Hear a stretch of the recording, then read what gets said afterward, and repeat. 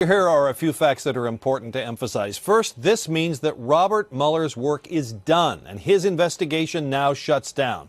Secondly, Mueller has ended his work without issuing any further indictments.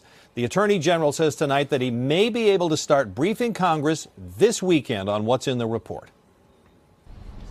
22 months after he was appointed to find out whether anyone in the Trump campaign helped the Russians meddle in the election, tonight Robert Mueller has just turned in the highly anticipated report of his investigation, signaling the end of his work as special counsel. The Justice Department notified the chairman and ranking Democrats on the House and Senate Judiciary Committees, saying simply, Special Counsel Robert S. Mueller III has concluded his investigation. The letter said Congress would be notified as early as this weekend about the main points of Mueller's work. Under the rules governing the special counsel, Mueller submitted his confidential report directly to the Attorney General, William Barr. And now the huge question, how much of it will he reveal given the keen interest from Congress and the public? The rules call for Mueller to issue a bare-bones report, summarizing the cases he took to court and explaining which ones he declined to prosecute.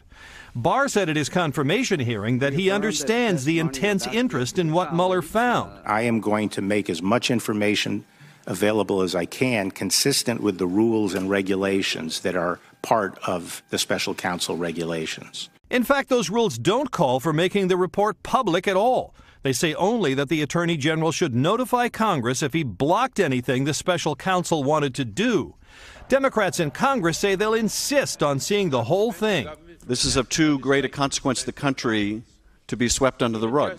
And so we will use whatever compulsion we can and must to make sure that the public gets the full story. Democrats say they might also try to force Mueller himself to testify about what his investigation concluded.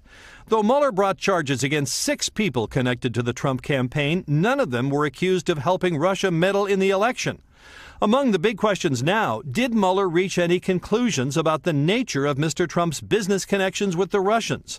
Will the report say anything about whether the firing of James Comey as FBI director amounted to obstruction of justice? President Trump told Lester that he fired Comey because of the Russian meddling investigation. When I decided to just do it, I said to myself, I said, you know, this Russia thing with Trump and Russia is a made-up story. Will Mueller's report say anything about Mr. Trump's involvement in the payment of hush money to 2 women who claimed they had affairs with him, something he has denied?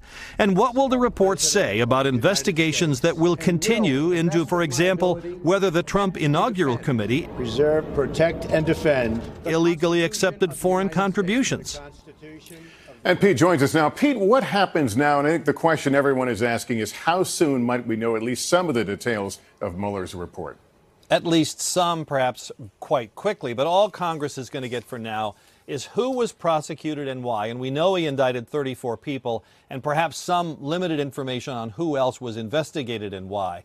Barr said is in his letter that he will talk to Mueller and the Deputy Attorney General Rod Rosenstein to see what else from the report can be made public and given to Congress.